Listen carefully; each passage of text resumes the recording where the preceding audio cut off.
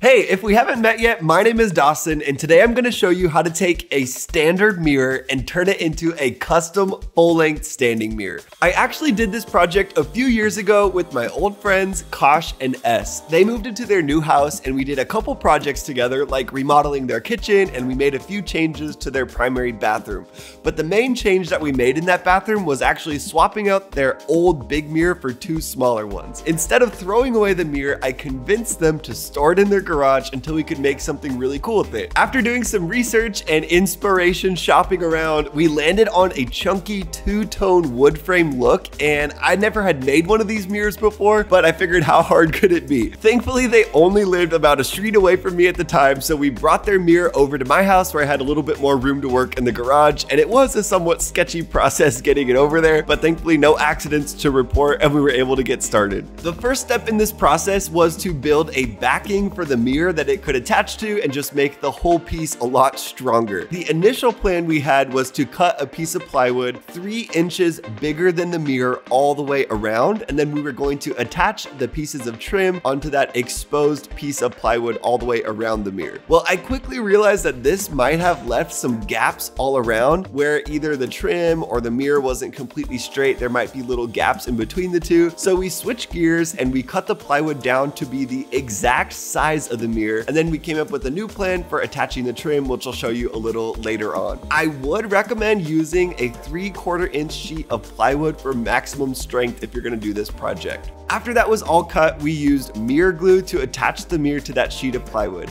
And I just wanted to give a quick disclaimer, make sure you use the right type of glue here, because I have heard that some type of glue will damage the back of the mirror if it's not made specifically for mirrors. So just make sure you check that out. Looking back at these clips, I would probably not recommend carrying the mirror like this. It was flexing a lot, and if it broke, that would have been really bad and shattered all over us and the floor. So safety first, friends. We put the glue onto the piece of plywood and then transferred that mirror over, and it was really heavy, so we didn't feel like we needed to weigh it down any extra while that glue was drying, and we just kind of let it set up on its own. Okay, now for the fun part, adding their special trim all around that mirror. We did choose a two-tone design for the mirror, with the trim on the inside part being a natural wood, and then the outside part we wanted to paint it black. So to save money, we only bought nice oak wood for that inside part, and then we just used some pine for the sections that would be painted black. Pine is so much cheaper than oak, and since it's going to be painted, we didn't feel like we needed to buy a super fancy wood for that part.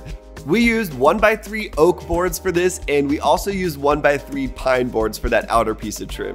So to attach the oak pieces of wood to the mirror, we used that same mirror glue as before, but we did end up weighing these pieces of trim down while they dried. One major tip here, make sure not to put the glue too close to the edge of the trim though, because you will be able to see a little bit of the backside of that trim in the mirror itself, and if there's any glue there, you'll see it and it won't really look very good.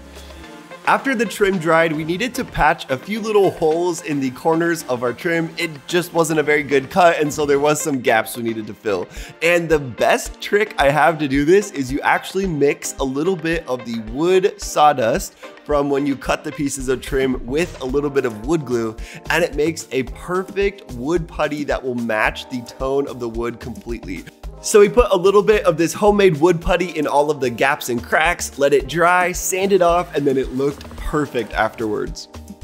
Next up, we cut all of the pieces of pine for our outer trim, and like I mentioned before, these are also 1x3 size boards, and it was a lot easier to go ahead and pre-paint these versus painting them when they were all attached to the mirror. So we just used a little can of spray paint to do this, and it was super fast. After that paint dried, it was time to brainstorm how to attach these black pieces of trim to the mirror, and it's a little bit more tricky than the other pieces of trim because these ones are not laying flat against the mirror. So we came up with a combo of wood glue and nails to attach it. Since the mirror is not touching any part of these pieces of trim, we used a different, just general construction adhesive to attach them.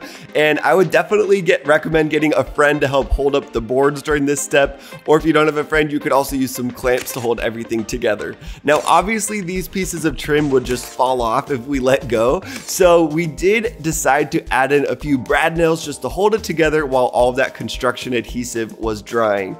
And my biggest tip with you is to go slow with this step, because if you angle your nail gun wrong any which way and it nails into that mirror, it could crack something and totally mess it up. You want to make sure you have your nail gun aimed perfectly so that the nail will go through the black piece of trim and into the oak piece of trim. It's not that complicated, but I just want to give this disclaimer before you jump in and try this part of the project yourself. So our initial design for the project was to actually go ahead and hang this mirror onto the wall. And in order to do this, we needed to build something called a French cleat. Oh my gosh, a big spider. Ah! To do this, we just cut one piece of wood at a 45-degree angle on the table saw. And what's really cool about the French cleat system is that it's a really strong way to hold something heavy onto your wall. And the way it works is that you attach one of those pieces of wood to your item that you're hanging on the wall. So in our case, that was the mirror, and we attached it to the back of the mirror with construction adhesive and glues. And then you'll attach the other piece of wood to the wall and anchor it into the studs. And basically the mirror ledge will just hang perfectly on that little ledge that you've attached to the wall, and they kind of lock into each other and make a really strong hanging system.